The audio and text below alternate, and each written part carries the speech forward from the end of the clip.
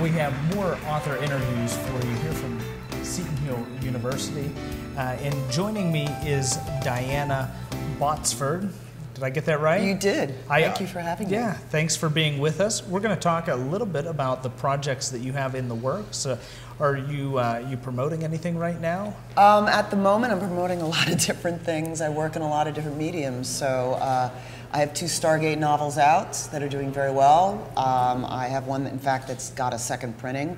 I have a science fiction web series called Epilogue that I created and produced this last year, and it just won an Emmy and 2 Telly Awards.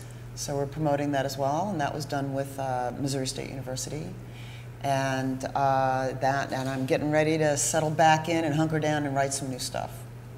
Sounds like you have a lot of going on. I was just talking about being tired beforehand, and I don't do quite as much as you do. So we'll ask her where she went to do research for her second book. Well, my second book, if you know the Stargate series, a lot of the mythology takes place in Antarctica. Okay. And I feel that there's only so many times you can say the word cold. Plus, I really wanted to figure out where in the world would the ancient outpost really exist. So the Air Force is very supportive of the Stargate franchise. So I contacted the U.S. Air Force, sat down with them, and they helped, along with the university that I'm a professor at, they helped to fund my getting on a research vessel. And I went down to Antarctica for a few weeks a couple of years ago and spent some time with scientists, asking a lot of questions and figuring out, both from a geological and a biological perspective, how someone could survive. Because one of the main characters has to trek across the continent on their own in the early 50s with no food on their pack. But at the turn of the last century, you had all those expeditions making the trek, and they would store food underneath rock cairns as they were going along the way.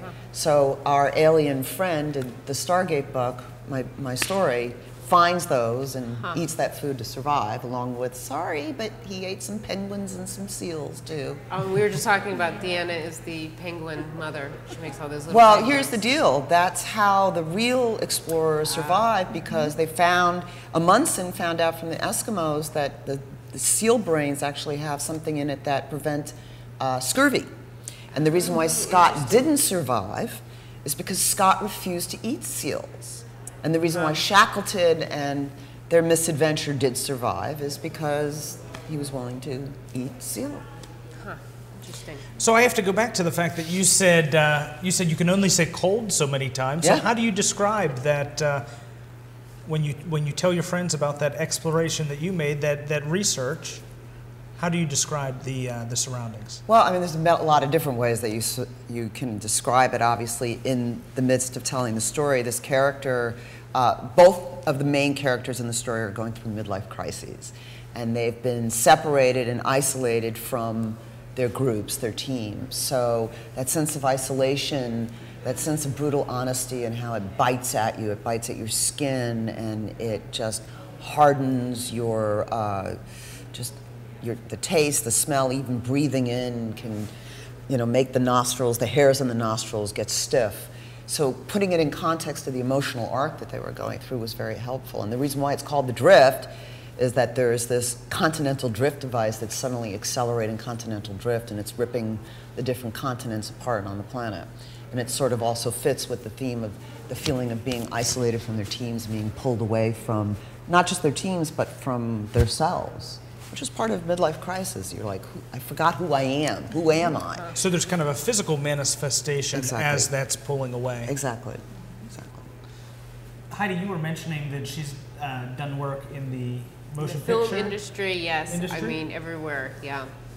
Would you like to tell us a little bit about that work that you've done? That was my first intent. I saw Empire Strikes Back. I was just talking about this with my critique partners. I saw Empire Strikes Back when I was a kid, well, a teen, and I was like, that's it. That's what I want to do. I want to tell stories. I want to be the next George Lucas. And so I went to film school for undergraduate screenwriting and producing, and I went to LA, and I wrote for Star Trek Next Generation, did a little for Deep Space Nine. I did a lot of development work for family programming. I did Heathcliff, and I produced Inspector Gadget. Wheeled Warriors, Spiral Zone, MASH, you know, a bunch of things. And then I got bored with animation and went into live action. And I worked on Tales from the Dark Side, and I did Terminator 2, I did visual effects on, and Dusk Till Dawn was my swan song. I was the second unit director and the visual effects supervisor on that. And I wrote and developed on the side. And then I just got to a point where I hit the glass ceiling, to be perfectly frank, and I hit it very hard as a woman. It's getting better, thanks for Catherine Bigelow, and television is particularly getting better about it, but we still have another generation to go, and I wanted to own my stories and make them happen, so, you know, I spent a little time working for Microsoft and then came here to Seton Hill, and it changed my life. I know. I told you, everybody always says that. We honestly mean it whenever we say that. Now, how different was it going then to doing a web series? Well, you know, it's a different experience to experience a web series. There's more of a sense of immediacy. There's more of a sense of it's right here, whether it's on your iPad, iPhone, or your computer screen, and it's being aware as a writer of that. But we really use the model of writing a television series. I had a writer's room, and we plotted out the whole arc, and then assigned the different scripts, and then it was the spinning, and not someone would bring an idea, you throw the ball around, one person's idea becomes a better idea, becomes a better idea, becomes a better idea. It's collaboration.